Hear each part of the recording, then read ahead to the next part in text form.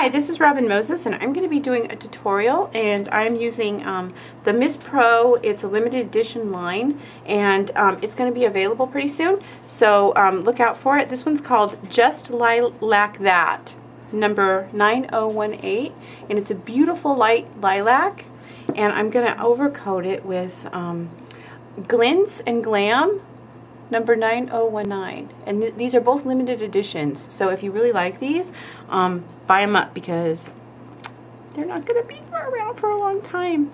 I like them a lot. I'm here with Gatorade. Is that your name? And so I'm going over with that. See how that looks just so yummy? So I'm going to leave this one plain, and I'm going to go over all of them with the Glints and Glam. And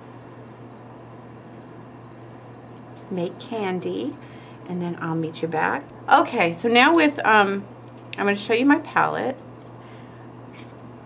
Boom. I'm going in with this purple, and when I lighten it up, it's going to really match well with the lilac. Like this. Okay? You want it to match kinda. And then I'm going to work from the light areas and the medium areas like this. Okay? I'm going to start out. Let me scroll down. Okay. Is that too? No, that's probably. Oh, I'm right on the line. Okay. Okay. So with a really nice green. What the? Thank you. I'm going to go in like this.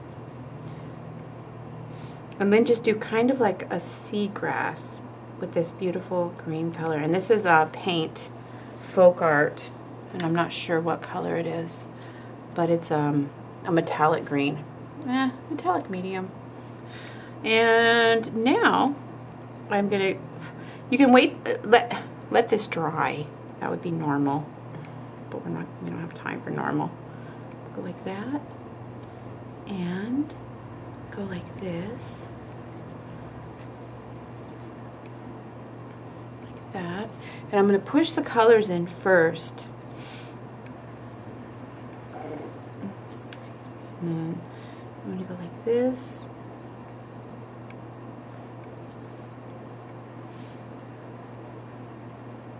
like that,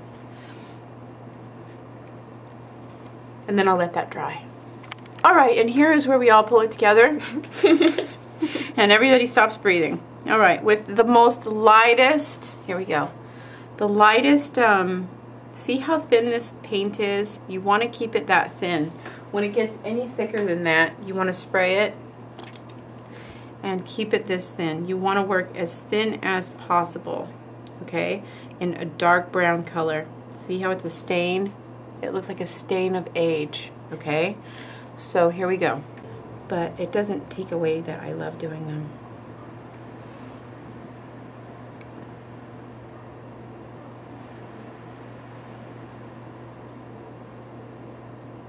That.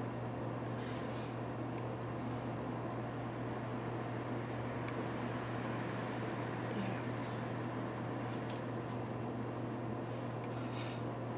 And behind the camera, I blow dried it with a blow dryer, and so it dried really fast, so I might have cracks on my purple. If that's true and you see them, sorry. Top coat will fix it. There's that. Okay. So I've outlined, and really, outlining just takes patience and practice. So if you guys can't get it first time, please know that I've done this for so many years of my life that that's why it looks easy. It's not easy. Now see where I have a little bit of extra room. This is where I'm going to add the little magic touches that make it look really pretty.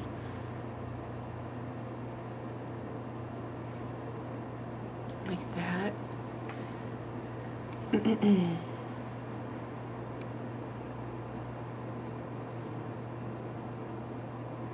See how I dotted that in? I didn't draw it in this time because it's just too tiny.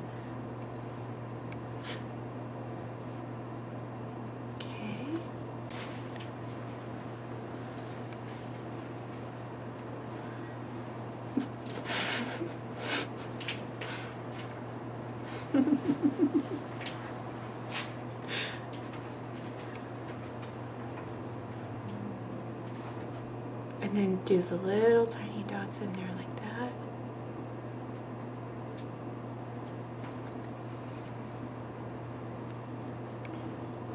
And then with the purple, go back in. Okay.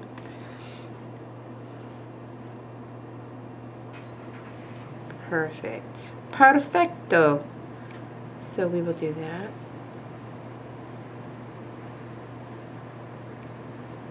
And do you see how it makes it even that much more precise? So that's how you get the precise look, okay? And here is the finished product of the lavender nails on the Station Lavender, what is that called?